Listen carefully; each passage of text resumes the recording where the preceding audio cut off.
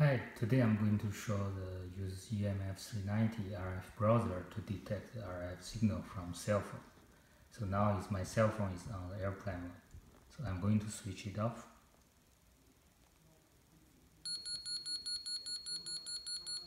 This signal sends the cell phone searching for cell tower and the registrations. Once it's registered, the level should be lower.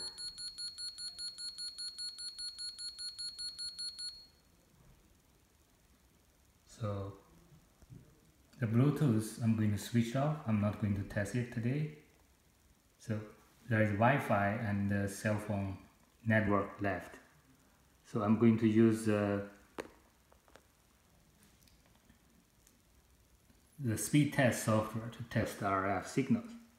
So if I click on the test button, the Wi-Fi signal going to be used because I enabled the Wi-Fi feature. Now it's testing Wi-Fi.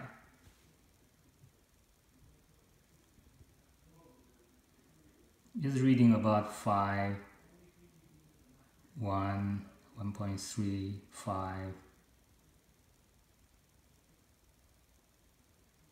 So it's not very high because my router is not far away, it's close by. It's down. Let's go back to the 0.1 point something, okay? There's still some signal left over. So I'm going to switch off the Wi-Fi. Only use cell phone network. 73 is much higher than the Wi-Fi signal because cell tower is far away from my cell phone, much farther away from compared to my router. So I use SIM software to test the RF. 127.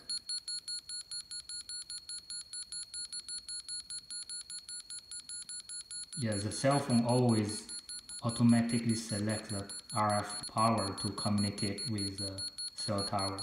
If cell tower is close, it's going to lower the RF signal. If far away, it's going to use the higher RF signals.